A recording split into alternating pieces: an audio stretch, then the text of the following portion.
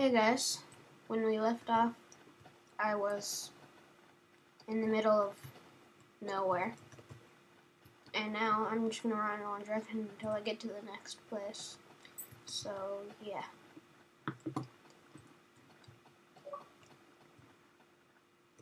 I am gonna pause for 1 second and attempt turning my render distance up.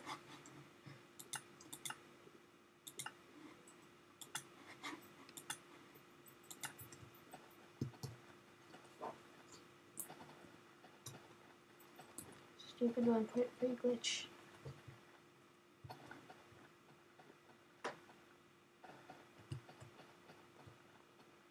Maybe mobs can't spawn when they're saplings. Hopefully. That would actually be pretty useful. But at the same time, be bad. Okay, I don't have that much food, but I need to get the next village quick, so I keep sprinting anyway.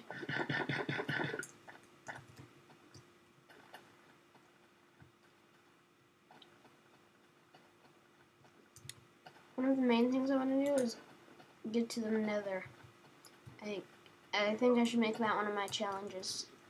Because if I go to the villages, chances are they'll have some obsidian if there's a blacksmith.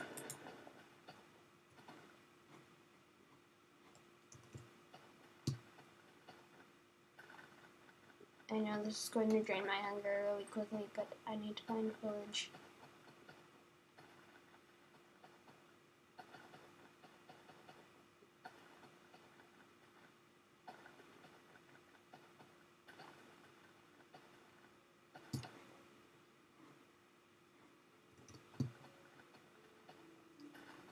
I'm surprised the river isn't going down.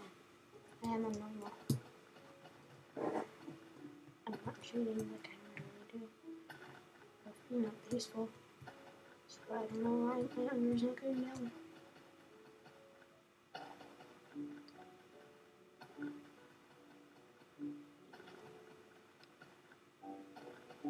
Okay, God. This is gonna take a while. I'm just gonna come back when I find village. So yeah. I will see you guys then. Okay guys. I have been running for forever, and I have not found a village yet. So I'm going to do something a bit different. I might go try and find a village later, but right now I'm going to build a house. And I'm assuming you guys know, since this is going to all be a forest later, I'm probably going to build my house on top of one of the trees and make a tree house.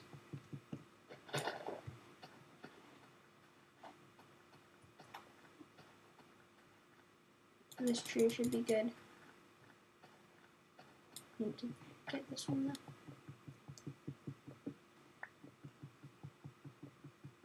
Yeah, I had to start a farm because, as you can see, I've eaten most of my carrots and I only have a little bit of bread left.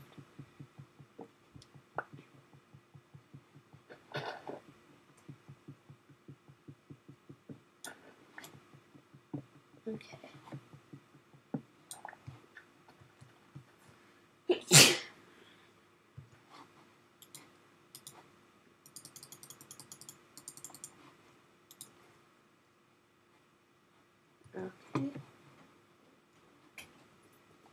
Sorry about that. My brother came in. Anyway, where was I? Okay, I'm guessing that this tree can be mined. Basically, what I'm trying to do is get some wood so I can make ladders to go to the top of the tree. And my first... Oh god, I can't make a farm, can I? The only way I'm going to be able to get food is to find a village or to get... What the hell just happened? God. Trees are growing on me. You know what? Actually, screw it. I need food, and the best way to do that is to find a village. I hope I'm still walking in the right direction.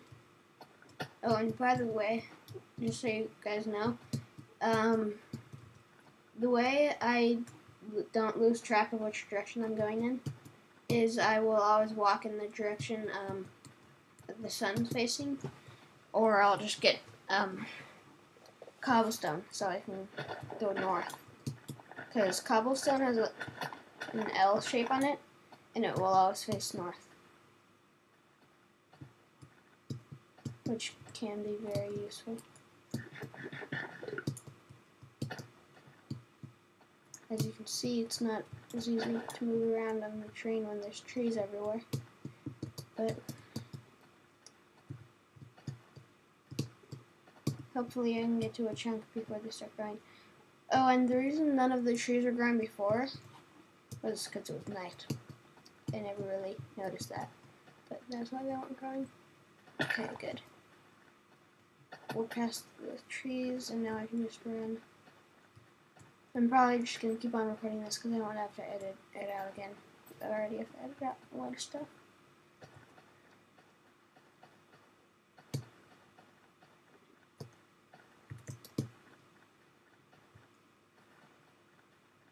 For some reason, I just feel like I'm sprinting as fast as I could.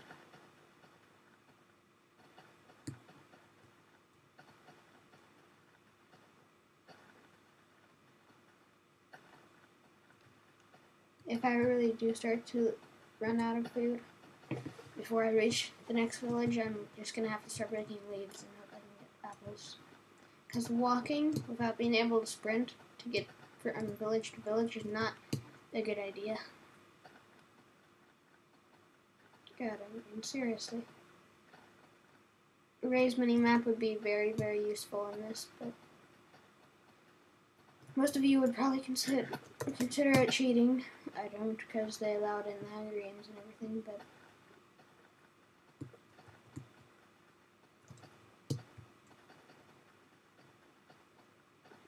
also I'm pretty sure you can't download it with a snapshot.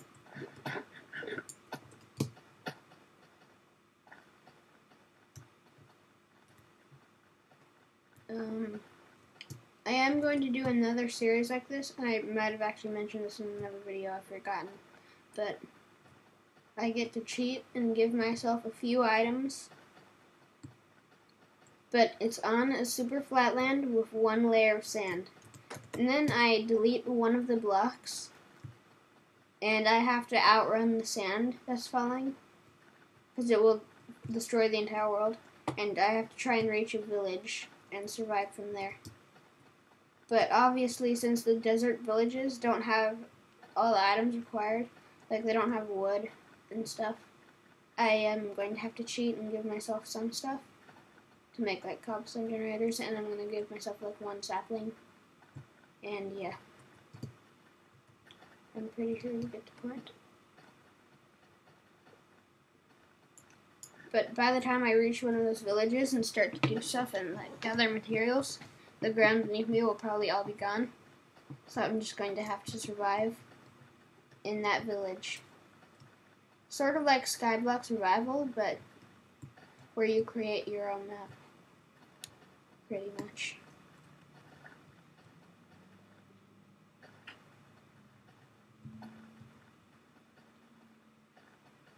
What is up with my cursor when I look at the ground? I don't think it's supposed to do this. It's flashing all pink. Weird, but